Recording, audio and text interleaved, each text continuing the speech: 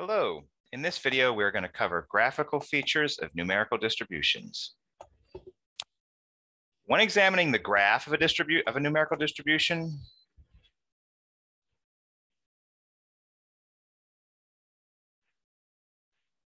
there are three things that we look for.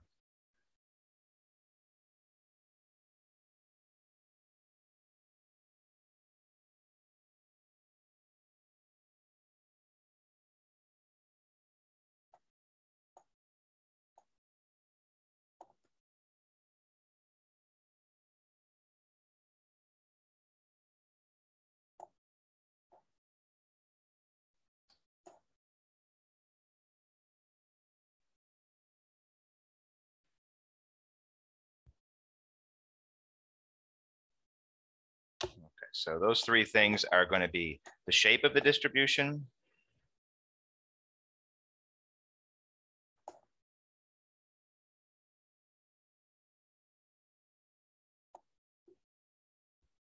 the typical value or the center,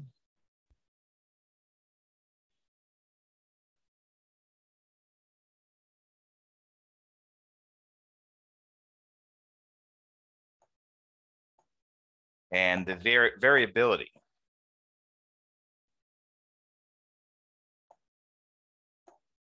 Or the spread, how the data spreads out. We're going to go through those one at a time.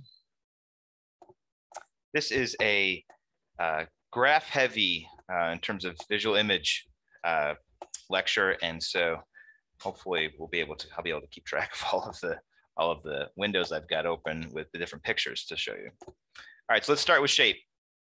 What do we mean by shape? Well, there are three characteristics. There are three things we look for shape.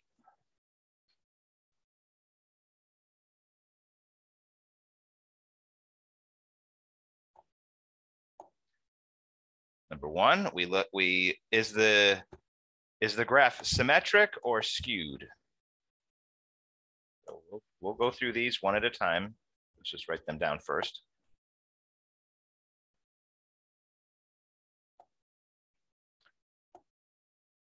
How many mounds are there? And we'll go through that in a second. That might seem like a strange way to think about it, but yes, we mean like bumps. They're like hilltops, if you will. Is there one, or peaks? Peaks, actually, peaks is the best word. Two, none, many. So we're going to go through and we'll take a look at those. And then three, are there unusually large or small values?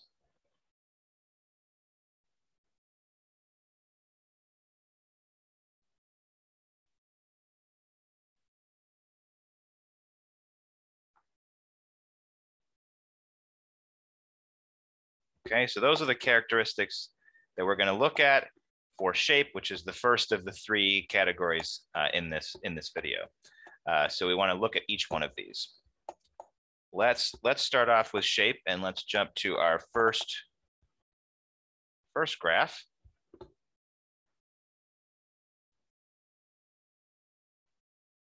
Okay, and so here we have two images. And so these are different. So if you've gone through, you've taken your data set, you've created a histogram or a dot plot, and you're looking at your histogram / dot plot, and the idea is that it could look like one of these two. So this is symmetric, and the idea is that if you put a line right down the middle, they're mirror images of each other. Okay, so this one is symmetric.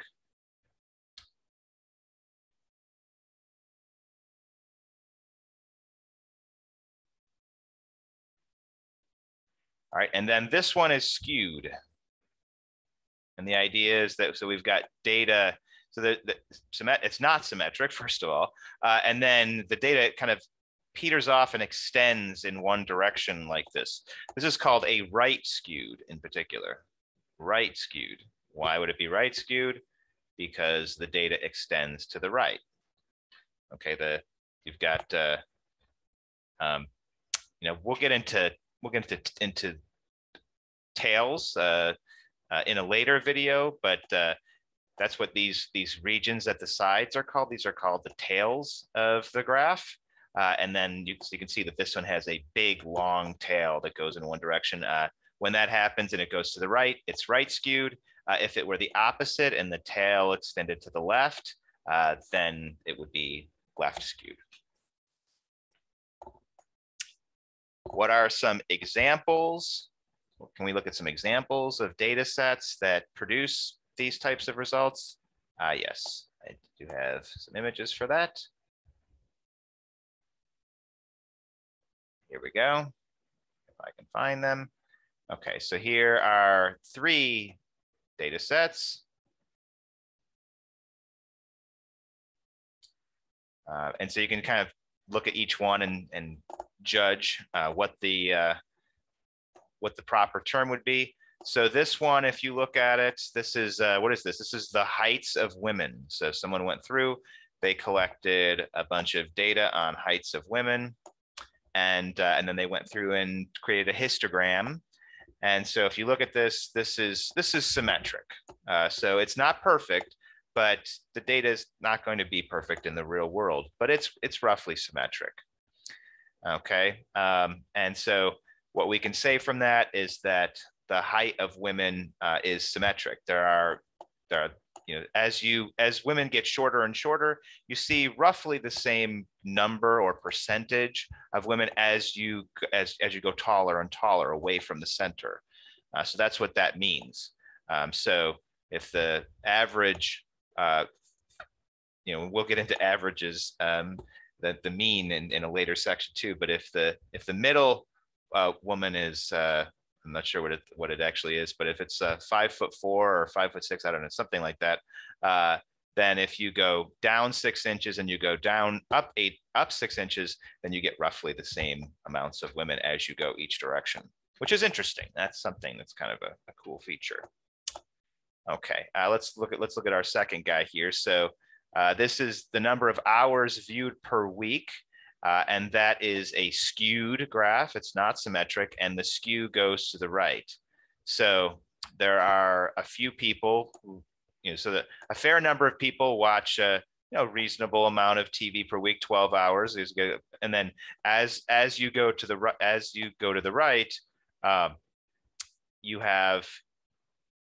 there are some people who watch a lot of TV. I'm trying to think of the right way to phrase this. There's some people who watch a lot of TV, whereas you kind of run out of space. You can't go negative. There's no negative hours of TV. And so the data kind of stops at 0. And so there's a lot of people that watch it, kind of a minimal amount, and then it tails off as the amount of hours of TV goes higher and higher and higher. So we've got symmetric, right skewed, and then here's an example of left skewed. So this is test scores. All right, so here is an exam that's out of 32 that has a left skew. And so, yeah, there's a fair number of students who performed well, and then you get less and less as the scores get lower and lower. Okay, so that covers symmetry. So let's move on to our next characteristic of shape. How many mounds?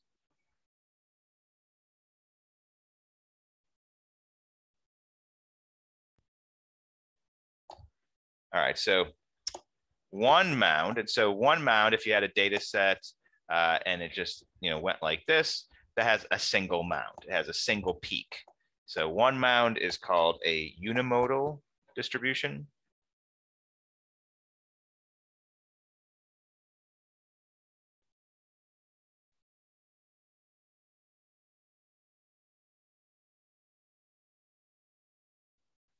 Two mounds, maybe you can guess. Can you guess?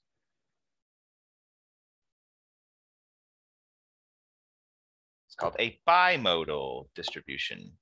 So like a bicycle. More than two mounds is called a multimodal.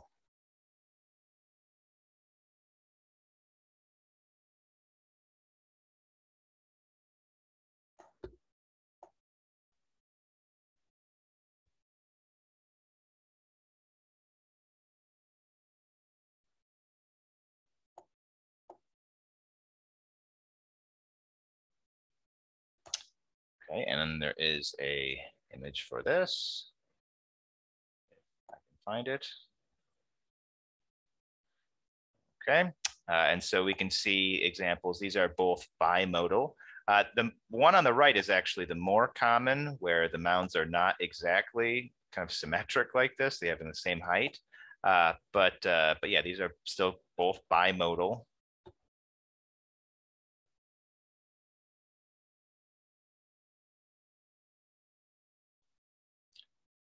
So examples of a bimodal, or just a example of a bimodal distribution, is if you go through and you do heights of men and women together, and you put them into one data set, you're going to get a bimodal distribution. You're going to have a peak for where women, the heights of women peak, and then you're going to have a peak for where the heights of men peak. So you're going to get two separate peaks.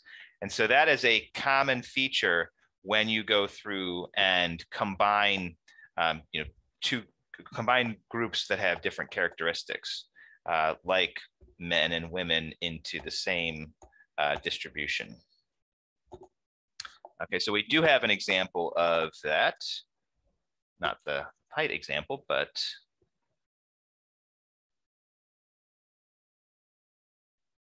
so this, although it's not labeled, what this is it represents marathon times for a mix of amateurs and experts.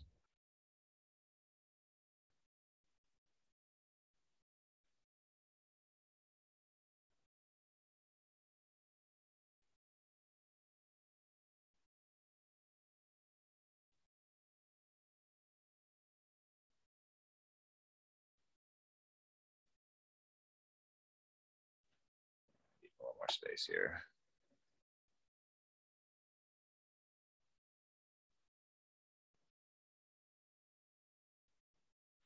Okay, and so the idea is that this is the frequency, the count of how many people had various times. And so you have your experts over here with a small amount of time to go through and run the marathon. And the expert group peaked at 150 minutes. So you kind of have a little peak there. And then our amateurs were, not that this is so I don't want to give the wrong impression that there's a hard limit here. So some of the amateurs might be on the left side of this line, and some of the experts might be on the right side of this line. I don't know, that line that's there, I don't know that that's a hard and fast line that's separating the two. It might just be there, just, I don't know, for convenience. But anyway, this second peak is where the amateurs peaked. Okay, and so when you combine two different groups, you frequently end up with a bimodal shape like this. Okay, let's jump back to our whiteboard. All right, and then extreme values or unusual values. So one of the other things that you want to look for after you've looked at symmetry versus skew, and then the number of mounds, is, are there any extreme values? Are there any unusual values?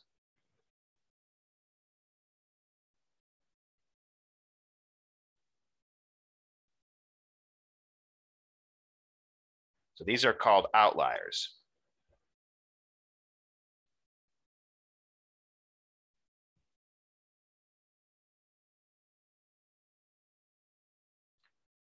And outliers can be a problem. So when we go through and do our analysis of the data, some of the techniques that we use are some of the techniques that you involve adding values. And if you're going through and you're adding a bunch of values and one value is very different from the rest, it can suddenly skew, or maybe is a bad word to use because we have symmetry versus skew, but it can skew your results. It can mess up your results. And to illustrate that, we do have a picture. If I can find it.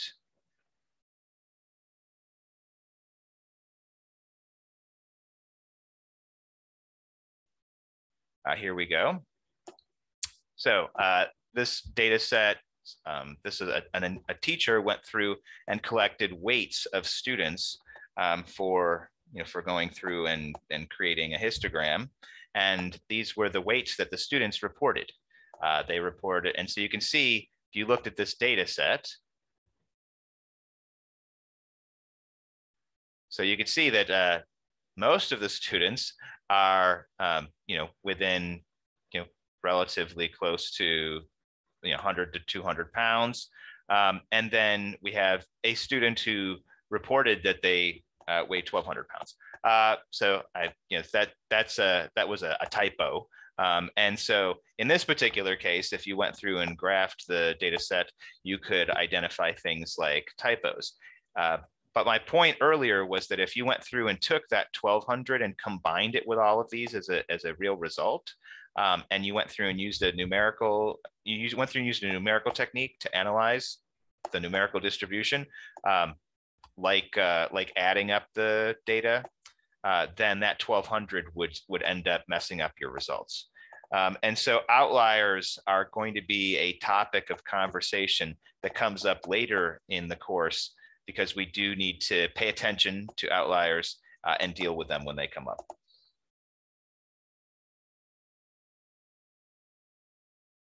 Okay, so that's shape. Let's move on to our second category, and that is center. So when you're going through and you're studying data, one of the things that people are often interested in is what the typical value is. Okay, so a common desire when studying data is to find the typical value.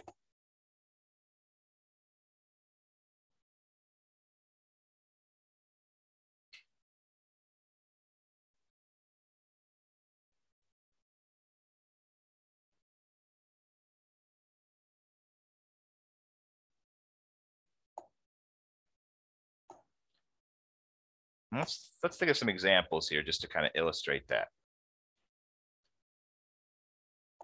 So one example is, what's the typical weight for an adult male? That might be something that you're interested in knowing. Why would you want to know that? That could matter when it comes to designing an elevator and figuring out how many people are supposed to be in an elevator, or something like that. Same thing goes with plane capacity, or something like that. Identifying what the typical value, what the typical weight of the adult male is just something that you might want to know for a variety of different reasons, even just curiosity. How much does the typical male weigh? Another example could be, you're studying marathons, you're curious about marathons, and you might ask yourself, what's the typical time that someone runs a marathon? And that is just interesting information to know. What is the typical time that it takes for a marathon runner to complete the marathon? Often, finding the typical value is the goal of doing a statistical study. So you set out to study something, and the reason you're studying that thing is because you want to know what is typical. And so this notion of typicalness is really at the core of going through and studying data. It is one of the main things that people are interested in doing. So how do we go through and figure out what the typical value is? Well, it's often somewhere near the center of the data. Let's take a look. And so you can see an example. Here's an example where it's really kind of obvious. So if you were given this data set, the graph of this data set, and someone asked you, what's the typical value? You might go and look and say, okay, well, it's not perfectly symmetric, but it's kind of symmetric. There's a little bit of a tail on the left-hand side here. And so although the tallest bar is here between 6.5 and 7.5, it looks like because the tail extends over here to the left, that maybe that kind of offsets the fact that the top bar is between 6.5 and 7.5. And so I think the reason you can kind of see there's a darkened line right here. I think the idea is that the center, it looks like the center is right about 6.5. The idea is that if you took a look at this closely, you might guess that the center was around 6.5. And so you'd say that the typical value is 6.5. Oh, and by the way, I forgot to explain what this is. This is the distributions of audience ratings for films in English. So this is how audience members rated movies. And so the typical rating that an audience member will give out of 10 is 6.5, which is interesting. It's interesting to know how people rate films. Okay, so let's jump back again to the whiteboard. And so one thing you can look at is you can visually examine the data and look for what appears to be center.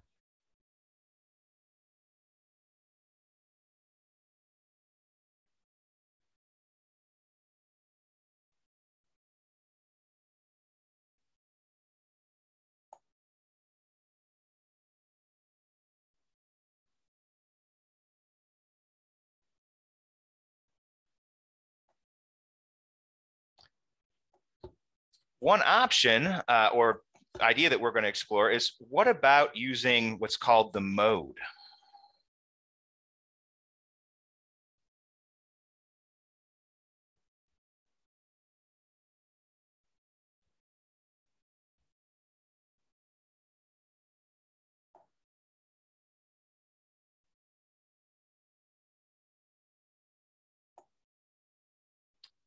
So first of all, I got to explain, what is the mode? So the mode is the most frequent value that is in the study.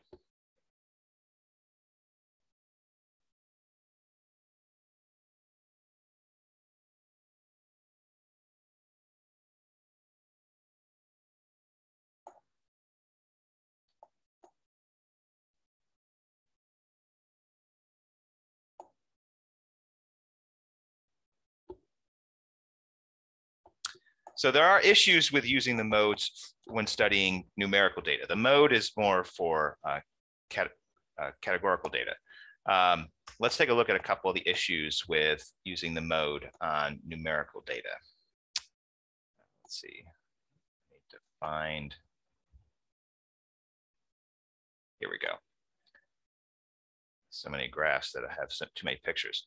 All right, so here's an example with a histogram. So someone has gone through and took the ratings by critics. This is a different data set than the previous one. That previous one was was not by critics. They went through and they took ratings, and they went through and graphed the data using a histogram. All right, so this is a histogram. So the first thing to look into, what's wrong with using the mode for histogram?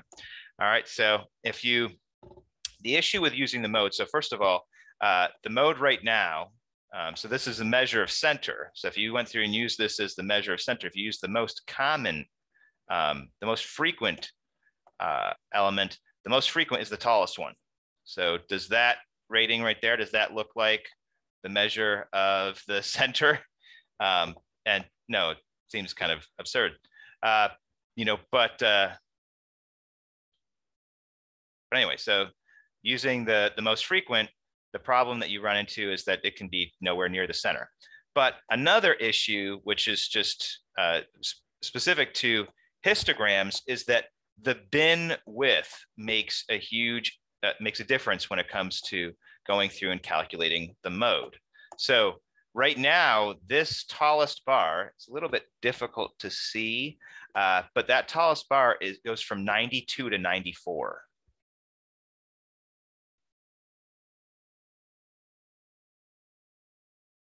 It's a little difficult to see. But if you went through and checked, this bar is 80 to 82, 82 to 84. If you just count all the way over, you should get that one's at 92 to 94. Now, check this out. If you go through and change the bin width from right now, which is 2, if you change it to 10, Okay, and so if you change it to 10, the bin width of 10, instead of having 80 to 82, 82 to 84, we would have 80 to 90. All right, and so 90 is right about, let's see, 80 to 82, 82 to 84, 84 to 86, 86 to 88. Yeah, I was right there. I was right. So that's going to be right here. So this would represent, that would be our bar from 80 to 90. So if you go through and do a histogram where you have a single bar here, that bar is going to have the most number of elements in it. Now, look at that bar. Think about that. So this bar would become the quote unquote typical value. This bar becomes the mode. All right, so the bar that we would get in this interval. But think about that. So the mode would be between 80 and 90 if we used a 10 size bin, or between 92 and 94 if we use a 2-sized bin. Does that seem like a problem to you, that if you change the size of the bin, then it literally moves the mode from one part of the curve to a different one? So it's not even that they overlap. So 92 to 94 does not fall inside of 80 to 90, and so you could move the mode moves around, and so you could move your measure of center would move around depending upon the size of the bins. So that's a bad feature to have that. And so histograms, using the mode of a histogram for your measure of what center is not a good idea because of that. And just visually just looks ridiculous. There's no way that's the center. Okay, now what about a dot plot? Okay, so the issue with a dot plot when it comes to going through and doing a measure of center is that, so right now, it would say that this is the center, this is the mode, that guy right there, that's the tallest one. But the issue is if you went through and made a relatively minor modification to the data set, like if you went through and just added, another couple ratings. So you added 2 more ratings, or you subtracted 2 ratings, just a minor change, then this would cease to be the mode. If those 2 ratings were right here, this would stop being the mode, and this would become the mode. And the mode would jump by 10 points just by adding 2 more elements to the data set. Does that seem right to you, that if you went through and made a very minor change in the data set, then your measure of center would jump from one point in the data set to another? I mean, if you added a handful over here, like it wouldn't take a ton. If you added 5 ratings down here, then your measure of center would jump from here all the way to here, which is from one end, it looks like it's in the 90s, all the way down into the 30s. Okay, so that's the problem with dot plots, is if you go through and just, is that your measure of center is not very robust if you use the mode. If you have a robust center, then if you go through and you collect 1,000 pieces of data and you add 2 more, so you go from 1,000 pieces of data to 1,002, your measure of center shouldn't shift very much if you just add 2 more elements to it. And so that's the problem with using the mode with dot plots. So there's problems with histograms and there's problems with dot plots. Okay, so we're going to move on now to the third case, the third type of third feature that we're going to look at. I can't remember what I called them. What did I call these? 1, 2, 3. The third thing. That's what I called it, a thing. So we're going to look at variability and spread.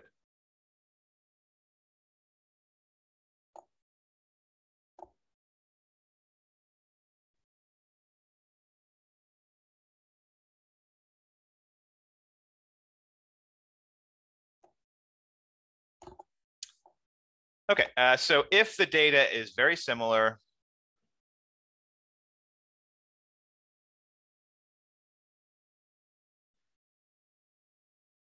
then your graph should be thin and tall, whether it's a dot plot or a histogram.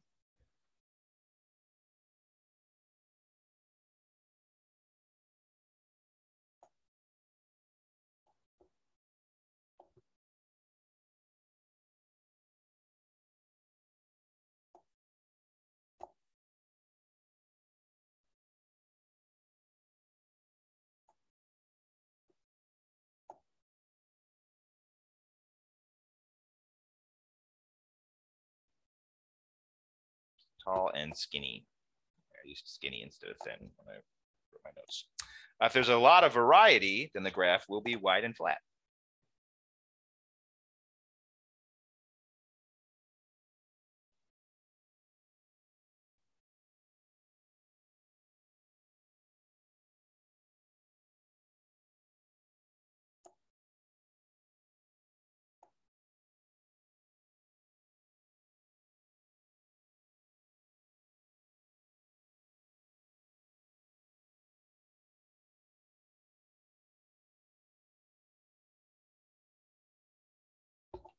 Let's take a look at an example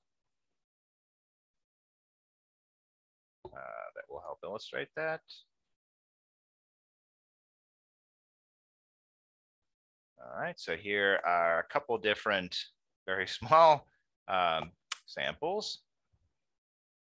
We have a family of 4 that are roughly the same height.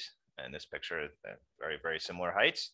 If you go through and you graph that, the height of that family, then the same height, which is apparently 70 inches, you're going to have just a single tall bar that goes up to the frequency, which is there's 4 people.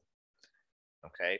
Meanwhile, if you go through and have a family with very different heights, okay, then here on the x-axis is where we've got the different heights appear, and then the frequency is each height that only occurs one time. So we have one time for the short individual here on the right, one time for that girl, and then one time for the mom and one time for the dad. And so if you have very different data, then that ends up turning into a very wide spread out graph because there's not very many of each of them, and so it just kind of spreads it out. Whereas if everybody's the same, then you end up, because again the height in these cases is the number of times an element occurs. So if the same thing occurs again and again and again, you're going to have something tall. If lots of stuff happens but nothing occurs multiple times, then it's going to be very wide. Okay, and so that's one aspect of going through and looking at graphs, is to look at how tall and thin they are versus how wide they are. Okay, so let's ask a question actually before I just show you the picture. How would you expect the distributions for public colleges versus private colleges to look? So think about that for a second. All right, so we're looking at the distribution, and this is the cost. What would you expect the distribution for the cost of a public college versus the cost of a private college to look like? Is one of them going to be tall and thin? Is one of them going to be wide and short? Anyway, you get the idea. Let's take a look.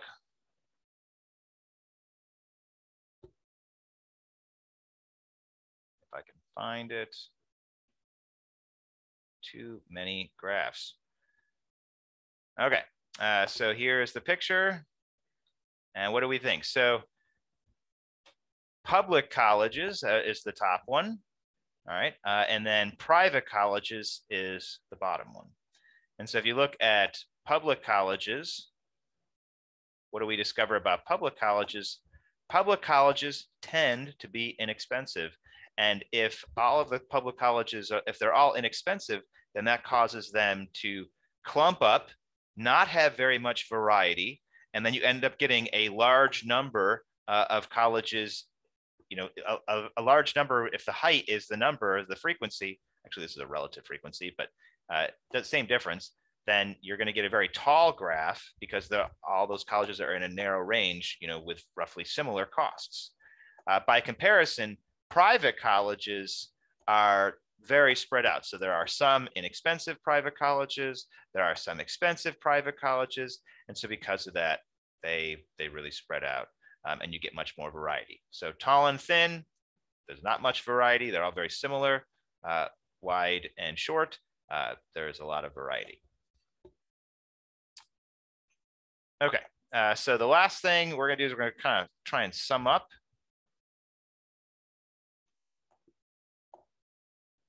Let's just go ahead and use another new page. Why not? So describing distributions. So if you're asked to go through and describe a distribution, what should you do? Well, I think maybe it's kind of obvious, but you should go through and describe everything in this lecture. So you should give a description that includes the center, the spread, and the shape.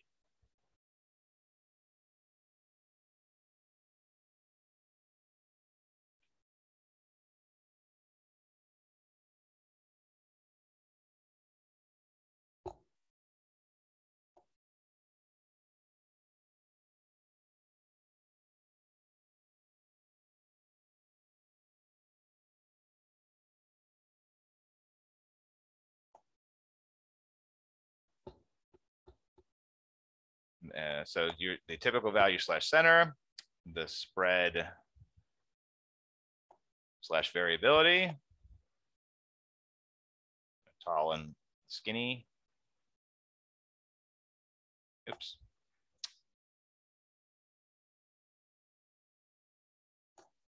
Variability and the shape. And we went through a couple different things for the shape. Talked about symmetry versus skew, the number of mounds.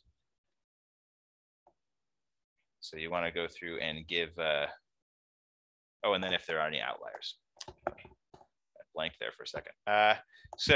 If the shape is bimodal, so this is just a comment, and I didn't say this earlier. I did mention, the idea of bimodal, but if you do have a bimodal distribution, it may be more appropriate to give 2 measures of center as opposed to 1, right? So if we kind of just jump back to our picture that we had for there we go.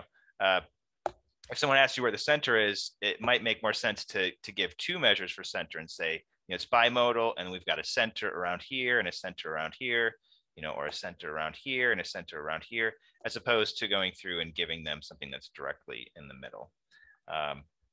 That's just going.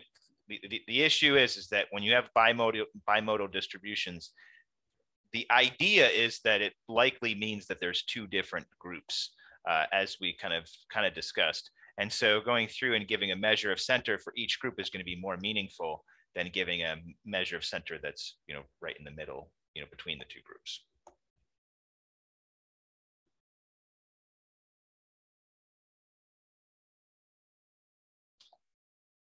Okay, so that's what I was about to write down. If bimodal, it might be more appropriate to give 2 measures for center.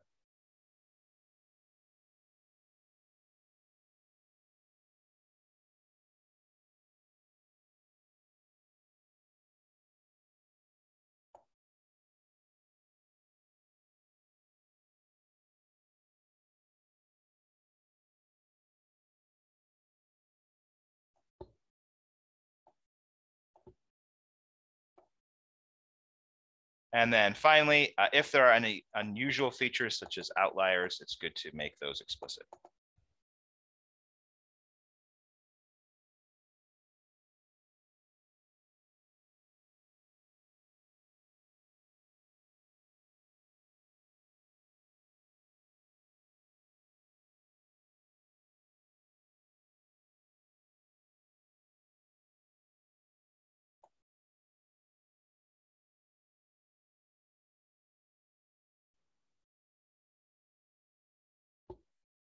Okay, and so there's our video on